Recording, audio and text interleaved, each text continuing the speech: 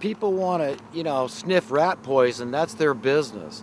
So the state, as this bad religious entity, this authoritarian dictatorship, totalitarian entity, wants to dictate to us what we can and can't put in our body, yet they approve all these chemicals are put in our food, not to mention the GMOs and all of it. I mean, artificial fertilizers, the whole gamut is not good.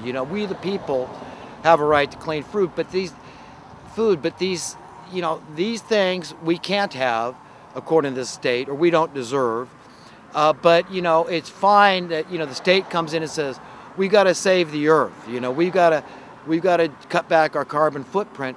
When really, the earth, we find out, is creating so much of the carbon, and the whole thing's a setup. They're putting this fluoride in our water, and if you see the bags of fluoride they dump in the municipal water supply in so many areas, it's got a skull and crossbones on it. I mean, if fluoride is so beneficial, educate people, and then they can choose for themselves if they want to go ingest fluoride, drink, sodium fluoride, okay? But they know that 99.99% of people aren't going to do it. They're going to say, that's stupid. I need such a small amount because it is a necessary element, human element, that we have a little fluoride, but, we don't want to be dosed without our knowledge or consent. We want to be educated and be able to choose what we put and don't put in our body, but the state wants to say, oh, you can't put this or that in your body. Well, educate people about the dangers of heroin. That's great. Educate people about the dangers of methamphetamine. That's great. Show the before and after pictures. I think this is very effective because people see in what short order they can destroy their physical health by doing methamphetamine or heroin. I mean, how many people have died from heroin overdoses? So it's not a safe drug, and I wouldn't recommend it. I wouldn't recommend rat poison either. I wouldn't recommend cocaine. I wouldn't recommend anything that's going to harm you. How about alcohol? It's a very strong drug that destroys a lot of lives. And I'm opposed to drunk driving. I'm opposed to anybody driving in any way that they're compromised, okay? Because I believe in protecting the safety of other people. I believe highway safety should be a focus that, we collectively can say, okay, this is an issue we can agree on. It'd be better to have less pedestrian injuries, less pedestrian deaths, less bicyclist injuries, less bicyclist deaths. Be nice to see less highway deaths that are preventable by spending the money. I mean, we want to spend money on the vaccines. The government's all willing to do this and that with that and the next thing. But when it comes down to the really important issues, highway death, how horrible is that? Of all the things I worry about with my daughters, it's probably driving, that they're going to hit some bicyclist. Think how easy it is, hit a pedestrian, or get killed in a car accident because of some drunk driver. Maybe, God forbid, they were foolish enough to drive in any way compromised or distracted, because distractions, as we all know, are very dangerous as well. So I'm a big proponent of highway safety and safety overall. But, and so if the laws are based on moral things, that's fine. So if the state is a good religion, and we're doing good things, and we're doing it in a way that's educating people and dissuading them from wanting to do foolish things like harm their health, by using drugs and alcohol. That's great. I'm all for the educational aspect. Enlighten people why they don't want to do these things, why it's so bad to drive drunk, okay? I'm all for that, and to spend whatever money we need to, because you got this workforce that's just, been laid idle. And, hey, we don't need you anymore. But, we know there's all these projects we could be working on to make the highway safer for everybody and our children. But yet we're not spending there. That state's picking and choosing. So we can't even earmark when you pay your taxes, when you pay sales tax, whatever tax. Remember, the poor are paying those sales taxes too. Earmarking where it gets to go. You can't do that. With a church, you can at least know that, hey, it's going, well, I know it's supporting this preacher or this cause and that cause. And it's of your own free will. It's voluntary. But the state doesn't give you that option to make it voluntary. It's mandated.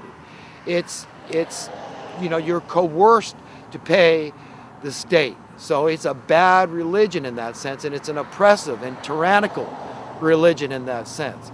And we've all got to see it like this. We've all got to just really ask ourselves some fundamental questions like, can humanity get along with each other? Can we really realize a state on earth where we have a true civilization. And if you dissect that word civilization, a key component of that word is civil. Are we behaving in a civil manner? Are we really living like a family, the one family, the family of man? Do you care about the interests of the least of men, like Jesus said, as much as you care about your very own interests or the interests of your children or your brothers, your blood brothers and sisters, and your parents and your whatever, your direct relatives, okay? Because that's the mindset we have to embrace. We have to say, I need to behave toward my fellow human being the way God wants me to behave, because this is the only way I'm going to find happiness. And short of achieving that goal and being successful in that regard, then I am never going to find true happiness.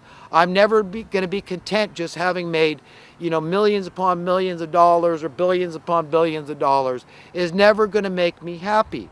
As long as my fellow brother or sister, my fellow human being is suffering needlessly, I can't find happiness.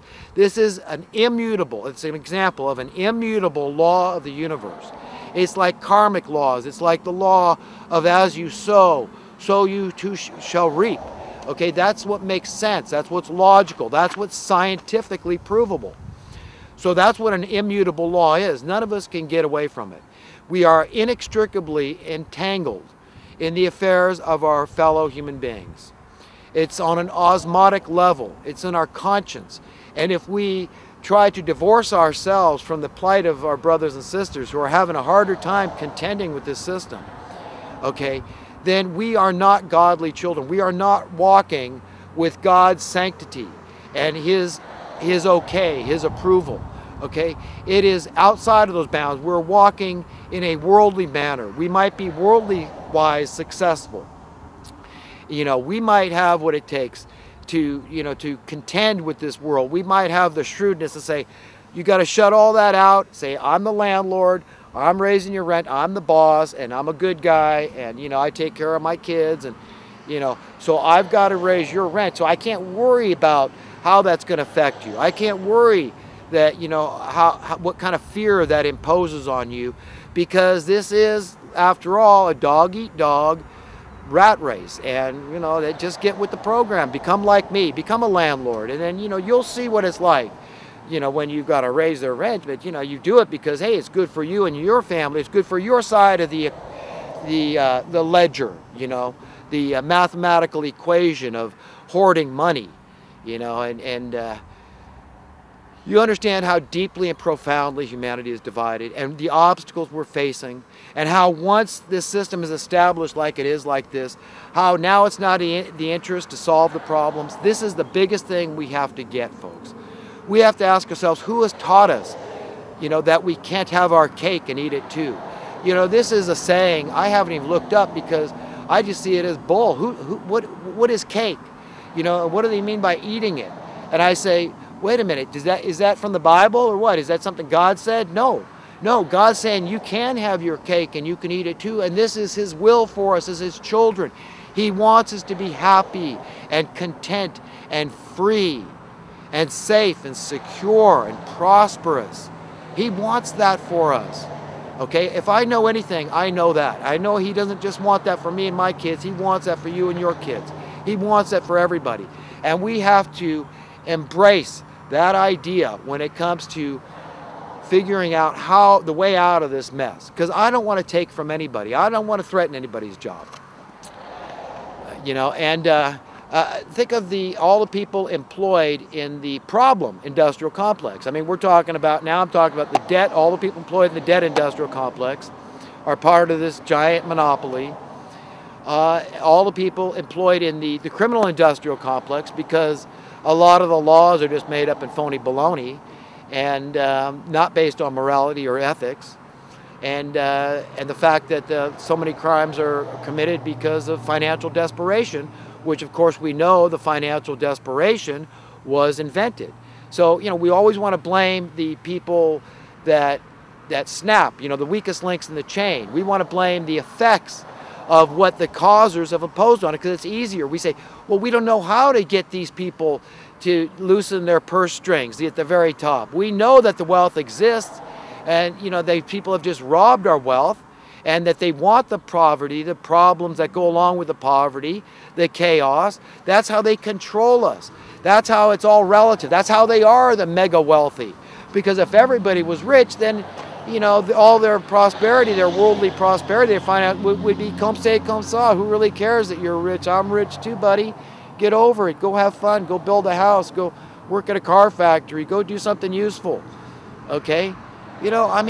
Seriously, folks, we could have such a reduced work week if people were all just doing productive jobs instead of all these non-productive invented jobs, and even doing all those non-productive invented jobs because of the problems they've invented. You'd see we still got unemployment. So the idea that we shouldn't reduce our work week down to where it's logical and realistic is absurd to me. It's preposterous, yet everybody goes along. I don't hear hardly anybody even talking about these issues. But we need like a 5-10 hour work week probably at the most. That way everybody can feel relevant and useful out there. Like they're not just takers. People don't just want to take. They don't just want to be entitled. They want to be givers. Everybody wants to be a giver, right? So, I'm speaking logic. That's all. That's all I'm doing. I'm just pointing to, I can point to the science of the matter, the mathematics of the matter. Another whole segment of jobs that would become unnecessary, we've got the criminal industrial complex, that's based on mostly poverty and phony, made up laws. And then we've got the debt industrial complex.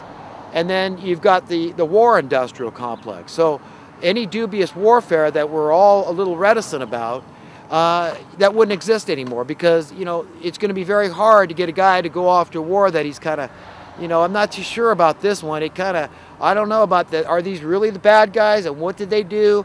Like Vietnam, in retrospect, so many people say, what the hell were we even doing there? What the hell, we acted, we fight with such vigor and passion against what?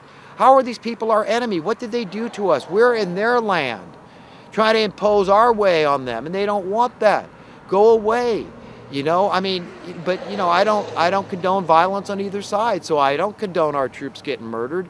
I don't condone innocent civilians being murdered. I don't condone anybody being murdered. I'm a nonviolent guy. I say everything I want to say. I get everything off my chest, and the way I do that is by being a nonviolent guy. Because I know in my heart of hearts, in the marrow of my soul, that I want the best for everybody. Okay, and who put that in my heart? I always have to acknowledge God and glorify God and praise God for that, like you should too. When He puts those good things in your heart and say, you know what? I want the best for not some people, not just for myself. I don't want to be selfish. I want the best for everybody, because I know that's how I'm going to enjoy my life, is once everybody else's life is okay. Like I like to say, I'll be happy when the last guy on earth finds happiness. I want to be at the back of the line, so to speak. And that might seem impractical to a lot of people. And, but listen, the point is clear, is that I understand the interconnectivity of your happiness and my happiness. I want you to be happy, but I don't want you to be, faked into believing you can find happiness just through worldly success, which is, as most people would define it, is financial success. I want you to understand that, what wealth really is the kind of things that Jesus taught. The treasures, store our treasures in heaven. And heaven is within our heart and mind. It's in our imagination. These are the places where this is. It's that place where you want to go to, where you want your kids to be, where, everything is perfect and fine, and nobody's afraid of anything. Nobody's being oppressed. Nobody's being treated shamefully or